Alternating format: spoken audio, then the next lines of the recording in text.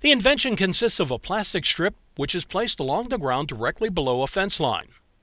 It would be provided in a roll format so it can be cut the length to form the perfect fit.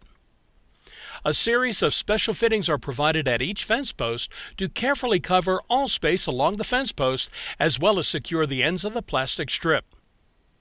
The special fittings and the strip itself are then held down with the aid of already attached spikes or separate pins. With the invention in place, no grass or weeds can grow under the fence, and trimming along the fence is simply accomplished by running a lawnmower along the strip to catch any errant grass. Finally, the invention would be made available in various colors to match the fence, so as to present a minimal visual impact.